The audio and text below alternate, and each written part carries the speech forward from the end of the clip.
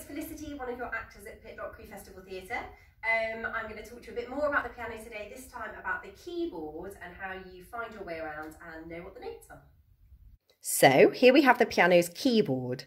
And you might remember from the first video that these keys really are just long levers. So you press one down and it activates a hammer mechanism at the back, which hits a string, causes it to vibrate, and that's what makes the sound. So your job as the pianist is to play the right notes on this keyboard here to move the right levers to make the sound that you want to make. So let's have a little think about how you navigate around these keys. Now, the first thing you'll notice is you've got white notes and black notes. There's 88 notes in total, 52 of them are white and 36 are black. And you might also notice that there are clusters of notes up and down the piano that look the same. So you can see in the middle you've got 2 black notes here, and then you've got 3, and then 2, and then 3, and that pattern repeats all the way up and down, 2s and 3s, and it also repeats all the way going down the piano. Now at the very bottom, you might notice there's 1 black note that's sat all by itself, and the only reason for that is because the piano stops. You run out of space. So otherwise that would be another cluster of 3, but the piano stops there, that's the lowest note, so it's just 1 black note on its own. So let's think first about the white notes on the piano. Now, all of these white notes are given a letter of the alphabet. There are 7 letters that we use, A to G. So A, B, C, D, E, F, and G. And when you're first learning the piano, the first note you'll probably learn to find is middle C. Now, it's called middle C because it's the C that's in the very middle of the piano. And the way you find middle C is you look for the cluster of black notes that's in the very centre of the piano. You're looking for 2 black notes. So that's these 2 here. And then the C is the white note that's just at the very bottom to the left of those 2 notes. So this one here.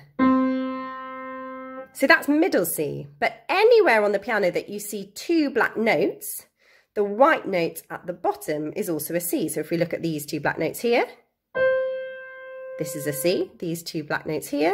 We've got another C, and we look for 1 lower down. That's a C. So what you might be able to hear is that those notes are all the same, except for they're higher or lower, but they're the same note. That's why they're all called Cs. So if we look at these Cs up and down the piano, you can hear that they sound similar, except they're higher or lower. And if you look in between one C to the next C, if we start at this first C and call it number 1, you've got 1, 2, 3, 4, 5, 6, 7, 8. And the next C is 8, is the 8th note in that sequence.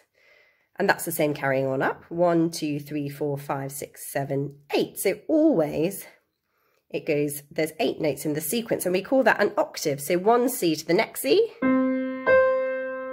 that's an octave. The reason it's called an octave, oct means 8. If you think about an octagon, that's got 8 sides. So octave just means 8 notes.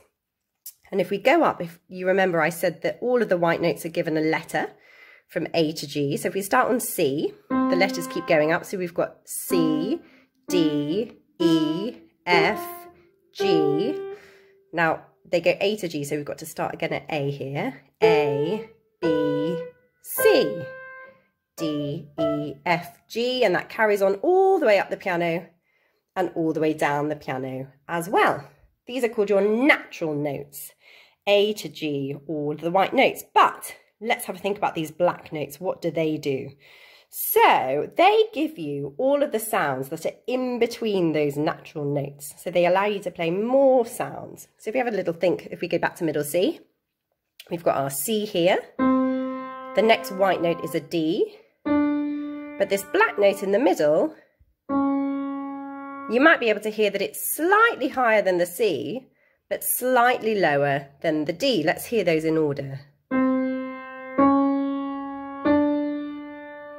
So it allows you to play a note that is halfway in between these 2 notes. If there's a tone between the C and the D,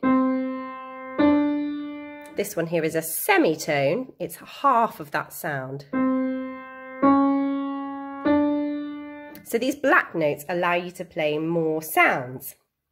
And we call them sharps or flats, and their names are in relation to the white notes that they sit next to. So sharp means slightly higher and to the right. So if we start with our C again, C sharp is the black note that's slightly higher and to the right.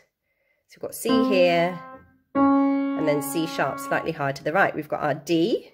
So D sharp slightly higher and to the right is this one here. The other name that you could call them is a flat, and flat means slightly lower and to the left. So we've got our A, for example, here.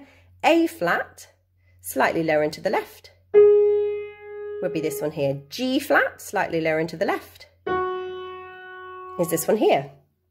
And you might notice, let's take this note, for example, that this note could have two different names. So it could be an A flat, or it could be a G sharp. So the same black note can have two different names depending on the piece that you're playing. But there you go, that is an introduction to all of the different keys. Have a go, see if you can find the names of some of them yourself.